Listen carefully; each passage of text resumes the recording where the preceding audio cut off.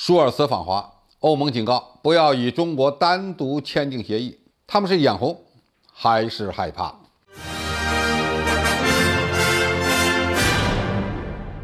观众朋友，大家好，我是付彦少。在俄乌冲突持续的背景下，德国总理舒尔茨的访华之行还未成型，已经在欧洲掀起了轩然大波。舒尔茨的对华政策当前不但受到了其国内执政联盟的批评，还让欧洲国家原本已经撕裂的伤痕进一步的加深。舒尔茨此行之所以压力山大，主要原因来自两个方面：一是德国内部以绿党为代表的势力的干扰，这些人基本上就是政治上的小白，甘心让经济陷入严重危机的德国继续受美国的收割；二是想利用俄乌冲突将俄罗斯打残的东欧国家，这些欧盟的新成员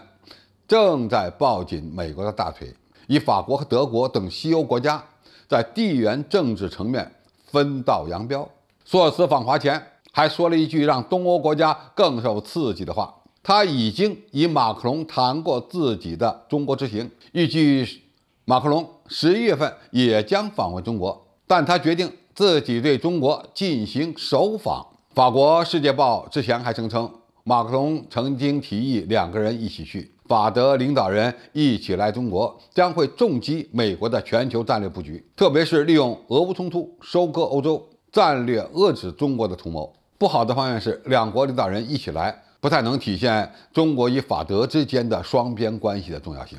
也就是说，重点不那么突出，更像是做做样子给美国看的，刺激性很强。而更让美国担心的是，华盛顿邮报曾经报道的一条消息，那就是法国、德国、意大利和西班牙的领导人都曾经在7月份受到中国的邀请，于10月分别访问北京。这也意味着中国在发展欧洲关系方面正在下一盘大棋，而且对这些国家的诱惑力还非常强。舒尔茨要访华，美国是不满意的，但是自己又没有什么理由做出强烈的反应，所以欧洲理事会会议上就出现了针对中国政策进行3个小时的辩论。欧盟小国的几位领导人对该计划表示担忧，称他们更希望欧盟以单一的声音与北京交谈。欧盟小国当然只是东欧的那几个美国的小马仔，爱沙尼亚、拉脱维亚、立陶宛的领导人都在强调欧洲对华政策团结上的重要性，要求德国不要单独与中国建立紧密的合作，保持团结更符合欧洲的利益，或者说需要欧洲对中国采取统一的态度。这些国家甚至还给中国加强与德国的关系提了个先决条件，在俄罗斯问题上站在历史的正确一边，谴责俄罗斯对乌克兰的侵略战争。在最近的一次欧盟会议上，欧盟领导人重申了将北京列为合作伙伴、竞争对手和系统性竞争对手的承诺。欧洲理事会主席夏尔·米歇尔说，欧盟领导人表明了一个很清楚的意愿，要避免天真，不想开启一个系统性的对抗。换言之，欧盟不想和中国搞对抗，而试图寻求发展与合作。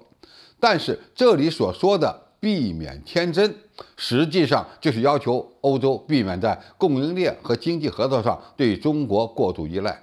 避免出现类似于对俄罗斯能源依赖的情况。在德国内，舒尔茨的联盟内部在将汉堡港的股份出现给中国中远公司的问题上爆发争议，尽管遭到6个政府部门的反对，舒尔茨一直在推动批准该协议。这也意味着舒尔茨决心在内部非理性势力的干扰下加强与中国的经济合作。与此同时，德国多家工业巨头在中国境内增加投资，根本就不受其国内政党的干扰和影响。舒尔茨访华的行程之所以有所推迟，并不是因为中国出了问题，而是国际环境的改变冲击到了中欧关系。首先，俄乌冲突增加了欧洲要求中国站队力挺乌克兰的压力，当然中国不可能接受这一套。其次，德国内部的白左和非理性政客的干扰，这本身也是欧洲政坛右翼化、白左化的非理性化的问题。最后，西欧与东欧的分裂，让欧盟作为一个整体与中国加强合作的阻力增大。某些新的欧盟国家在未来仍然是一股破坏性的力量，需要我们想办法加强与这些国家的合作与沟通来破解。总体来看，舒尔茨的中国之行开了一个好头，也刺激了一些国家，其后续影响才是看点。如果法国总统马克龙也能随后来到中国，那么好戏就算登场了，拜登看样子又要难受一阵子了。好，今天评述就到这里，谢谢收看，我们下期再见。